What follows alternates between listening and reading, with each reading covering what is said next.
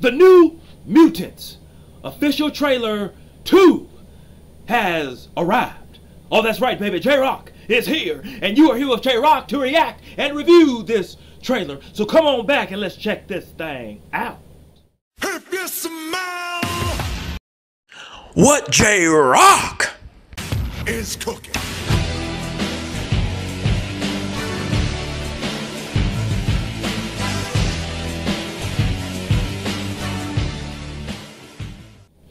Finally, J-Rocc has come back to you too.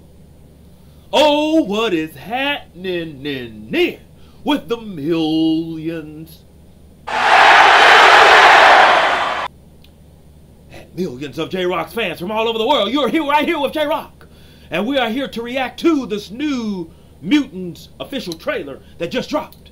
Oh, let's check this out. Shall we?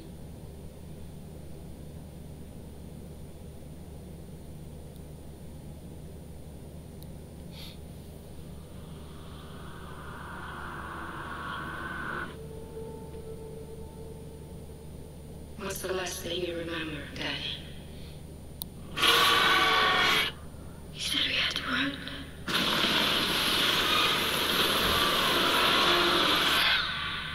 The reason you survived is because you're a very uncommon girl. You're not alone. Not anymore. Do you know what mutants are? Would anyone like to share their first time? Rain? I was 13. I thought it was a dream. I just lost control. Sam? I started panicking. People got hurt. Roberto? My girlfriend had a partner. Diana? I killed 18 men. One by one.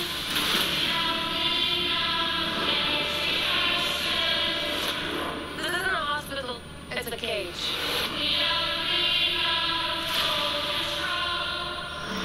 It's important we find out your power so we can help you get better.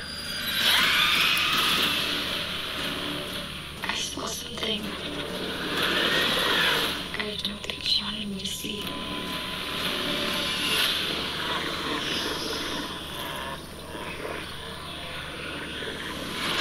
I don't think we're here to get better.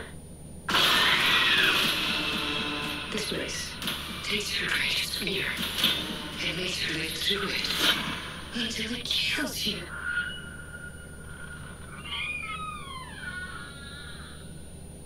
Who's there? We can get out of this together.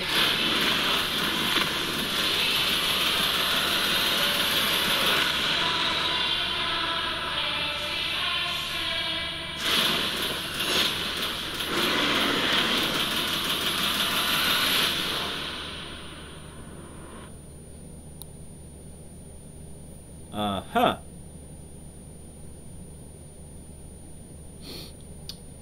J-Rocc says this.